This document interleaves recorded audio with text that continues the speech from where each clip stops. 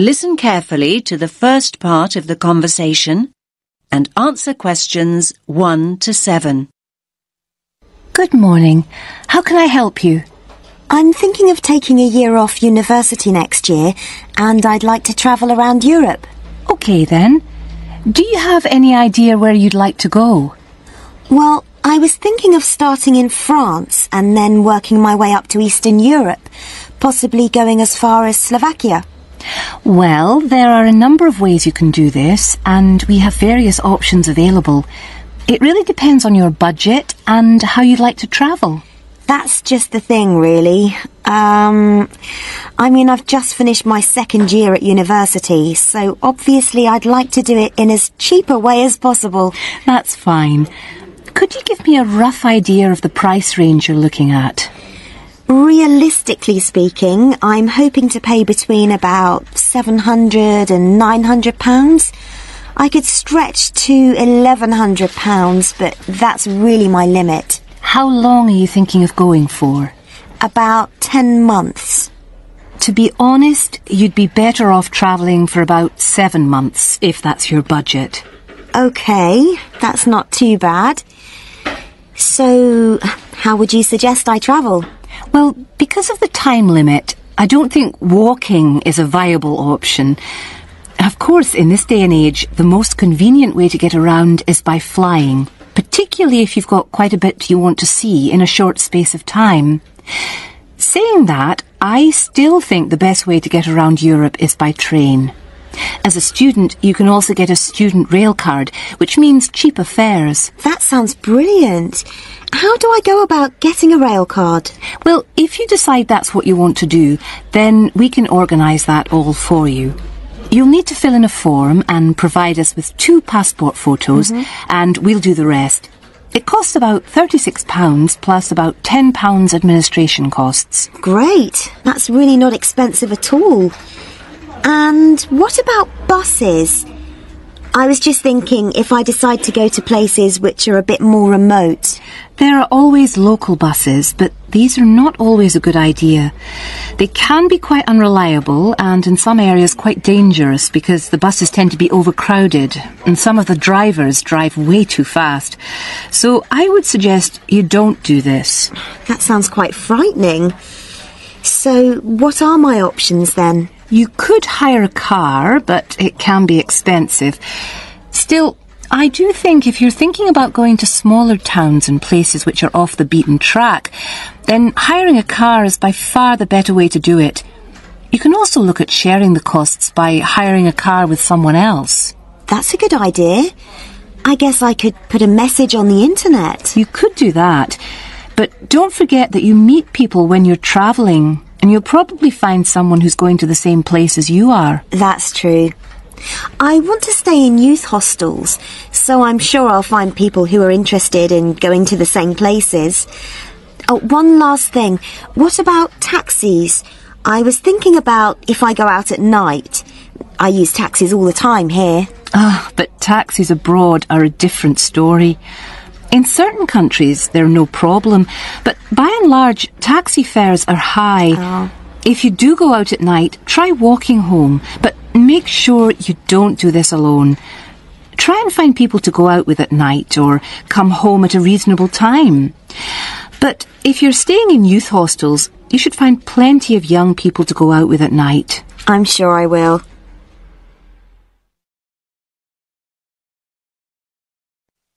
Now you have some time to look at questions 8 to 10.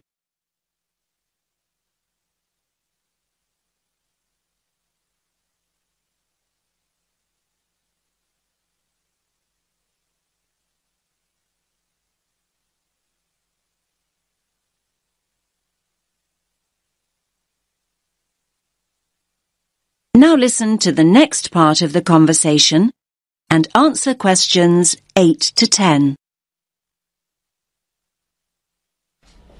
Now, have you thought about how you'd like to travel to France? Not really, no.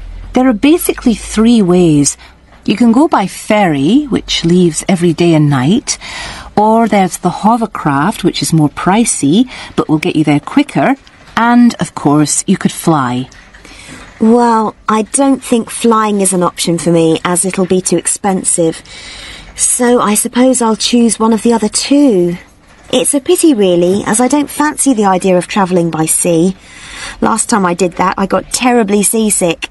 Well, you're in luck then, as at the moment there's a special deal on flights to France. Ah. In fact, a plane ticket is now half the price of a ferry ticket, which is usually the cheapest option. That's great. I'll do that then. I much prefer flying anyway. I'll need to get some details off you then. Firstly, how will you be paying? Cash, cheque or credit card? If you pay by cheque, you'll need a cheque guarantee card.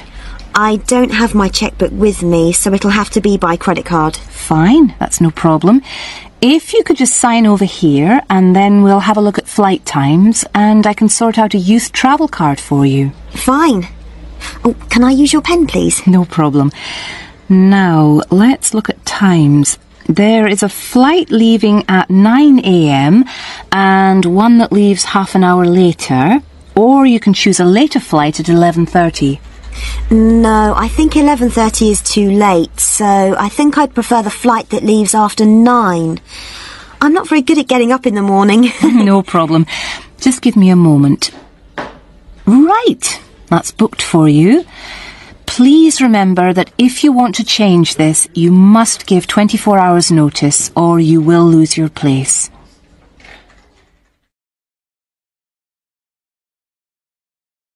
That is the end of part 1. You now have half a minute to check your answers.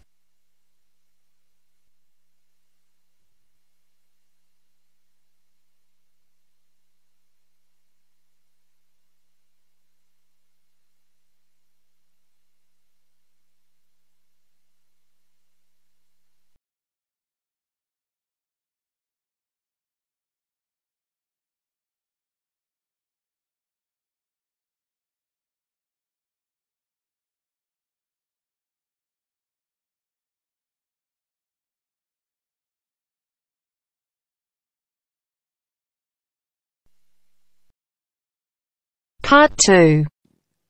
You will hear part of a local radio program about fighting air pollution in Canadian towns. First, you have some time to look at questions 11 to 14.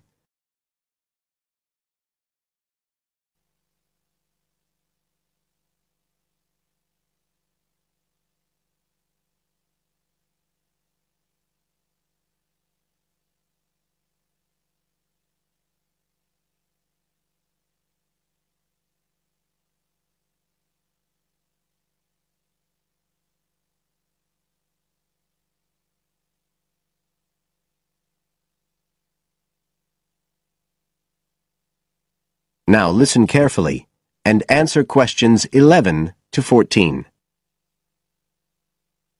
Good morning, folks, and welcome to the Information Roundup on your own local radio station.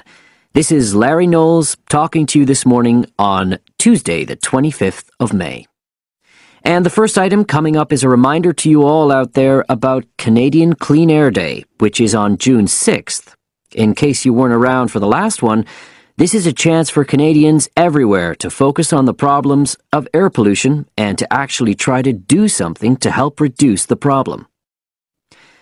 How many Canadians do you think die annually because of air pollution? 2,000? 3,000? Well, the rate is a staggering 5,000, and it's likely to grow unless we do something. And it's this concern with your health that's the driving force behind the government campaign that is sponsoring Clean Air Day. So what causes air pollution in the first place? Well, the transportation sector accounts for 27% of all greenhouse gases produced in Canada.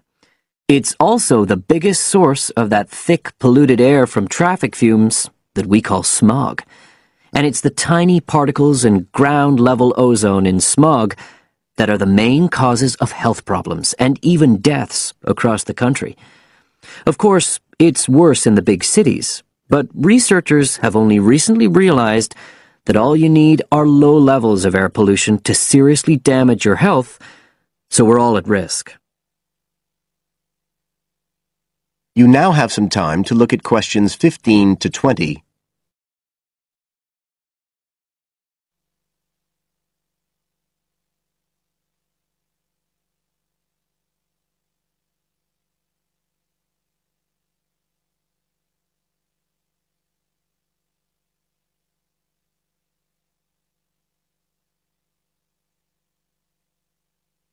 Now listen and answer questions 15 to 20. So, what can we do to fight air pollution? Well, it should be pretty obvious by now that the way we get to and from work every day can have a big impact on the air we breathe. So the easiest action you can take on Clean Air Day is to accept what we call the commuter challenge and get to work on foot or by cycling for a change. If you have to use your car, try carpooling and share the drive, or better still, use public transit. If everyone tries this for just one day, you'll be amazed by the difference it can make to the air in our towns and cities. But there's more you can do to improve air quality. For example, you can plant trees. And if you don't have a garden, then you can do your bit in other ways. For instance, did you know that modern, improved wood stoves can reduce wood smoke by as much as 80 to 90%? So you can make a big difference if you upgrade the appliances you use in your home. The government is also working hard on your behalf to clean up our air. Its priority is to reduce the emissions that cause smog, and they have clear plans to get there.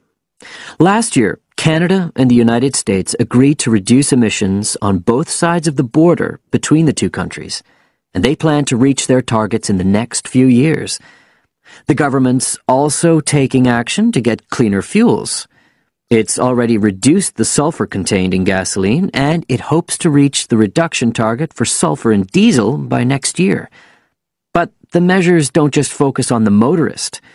The federal government's also working to reduce emissions from power plants and factories right across the provinces. You can find out all about government action and all the plans for Clean Air Day events. That is the end of part 2. You now have half a minute to check your answers.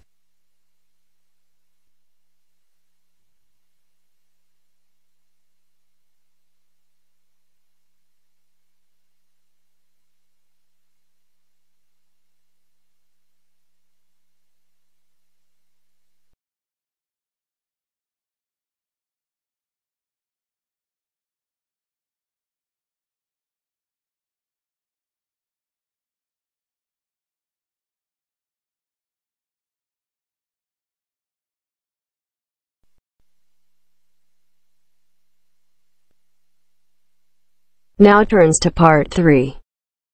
Part 3. You will hear two students discussing the subject of rock art. First, you have some time to look at questions 21 to 27.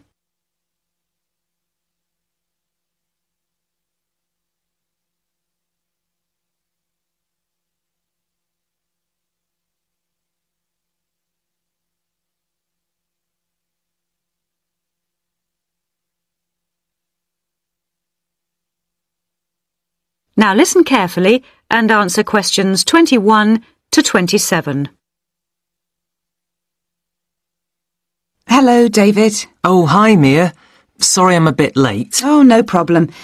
Thanks for agreeing to help me with my assignment today. I really needed to go over it with someone. Sure.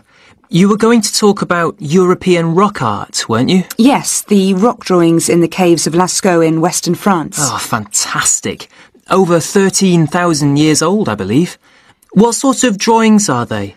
They're drawings of animals on the whole, but you can also find some human representations, as well as some signs. There are roughly 600 drawings at Lascaux. Really? Were they mostly pictures of bulls? Well, no, actually. The animal most depicted was the horse. Have a look at this graph. It shows the distribution of the different animals. You see, first the horse, and then, after that, a sort of prehistoric bull. Oh, OK. That's interesting, isn't it? And the third most commonly drawn creature was the stag. There were some other animals, but these are the main ones. What are the drawings like? I mean, what sort of style? Well, the bulls are depicted very figuratively. They're not very realistic. They're very big by comparison to the other drawings of people and signs. They appear to be almost three-dimensional in some cases, following the contours of the cave walls, but of course they're not. Amazing. Perhaps they felt these animals were the most impressive and needed to be represented like that. Yeah, maybe.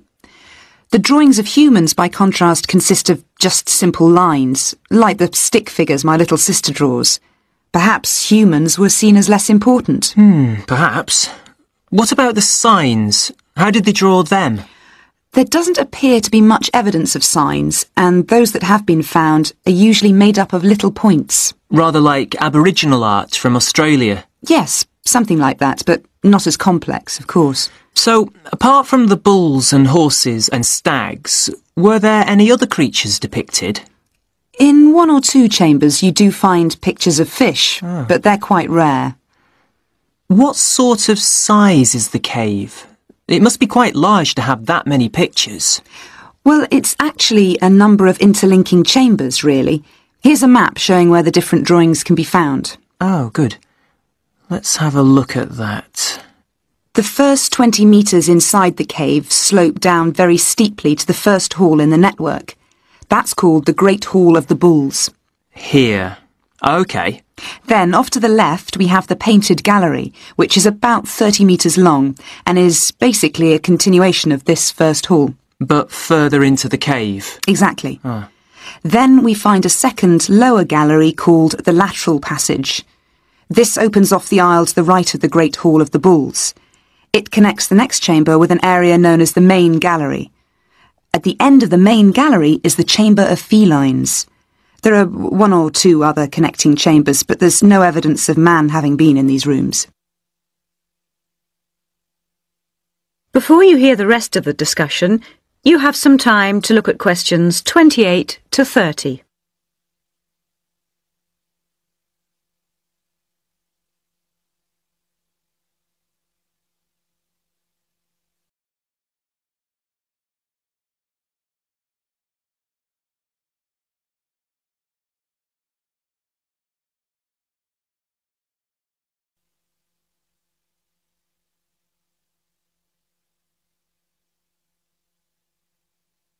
Now listen and answer questions 28 to 30.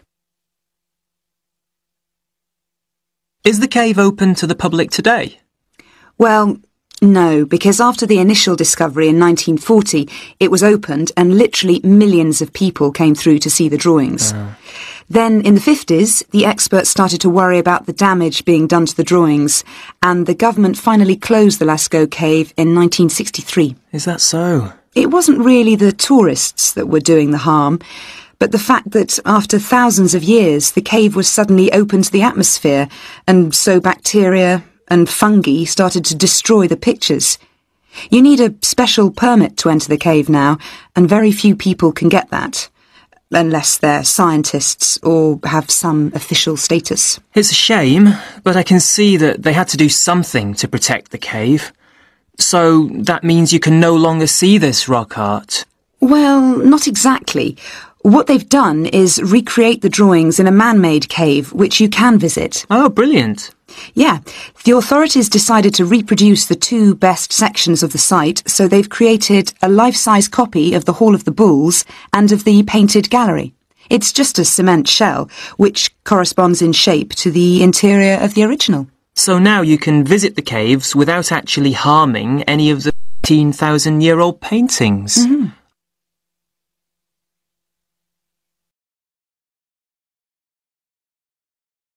That is the end of part 3.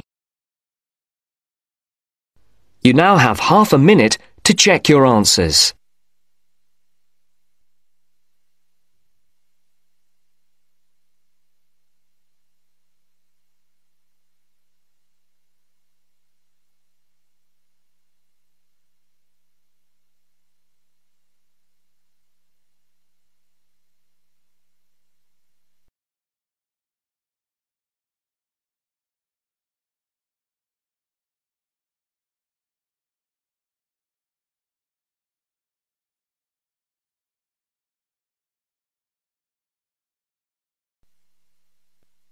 Now turns to part 4.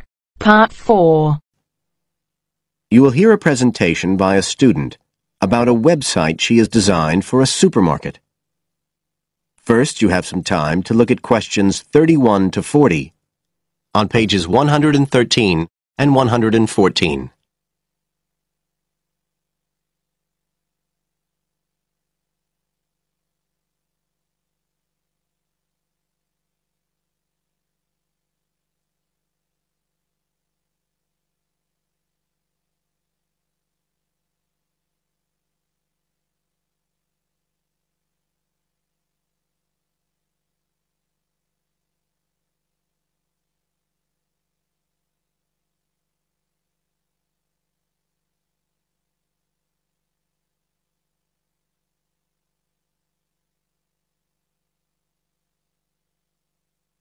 Now listen carefully and answer questions 31 to 40. For my website design project, I decided to approach SuperSave supermarkets because I have an evening job at the supermarket, so I already have a slight insight into their organisational goals and workings. The field research for my project was in 2 stages. First, I had an interview with Mr. Dunn, who is in charge of SuperSave's customer care department. I discussed the project with him in order to identify the supermarket's requirements. Mr. Dunn said customers are often unwilling to make a face-to-face complaint when they've experienced difficulties with a product or a member of staff or anything related to the supermarket.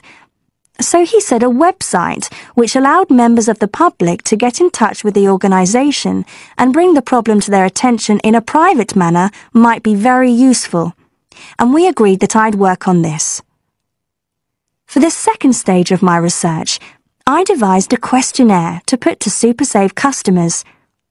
I needed to find out about the customers' experiences of problems together with their attitudes towards making complaints, both directly and indirectly. I used a mixture of closed questions, such as, have you ever experienced a problem at any SuperSave store? And open questions, such as, what would you find helpful about a customer complaint website? I decided to do interviews rather than rely on distribution of the questionnaire, as I felt this was likely to lead to a higher take-up rate. I visited 4 SuperSave stores, 2 in the city centre and 2 in the outskirts, and altogether I interviewed 101 respondents. Then finally, I analysed the results.